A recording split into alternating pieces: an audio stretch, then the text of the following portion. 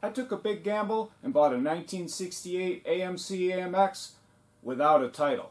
But thanks to a guy called Louie at First Generation Garage and Heath at Classic Titles, I have a clean Michigan title on the way. Before we get to how to replace a lost or missing title, I've got to give a big shout out to Louis for introducing me to ClassicTitles.com and helping me through the process. Louis is a super good guy, works hard, answers all of his comments, and has one of the most in-depth channels on restoring first-generation Camaros and Firebirds from the ground up. The work he does on restoring these old birds from a rusted-out shell to near perfection is inspiring and amazing. He explains every step in detail, and like I said, is just a great person to know.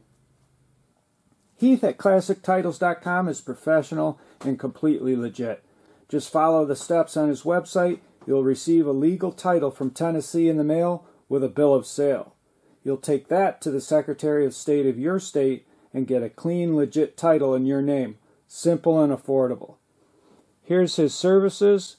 This is the application for the title in my state, and this is the title I received from the state. Again, if you bought a classic car, truck, or motorcycle without a title, Heath at ClassicTitles.com can help. Once again, I'd like to thank Louie at First Generation Garage for helping me out with that title.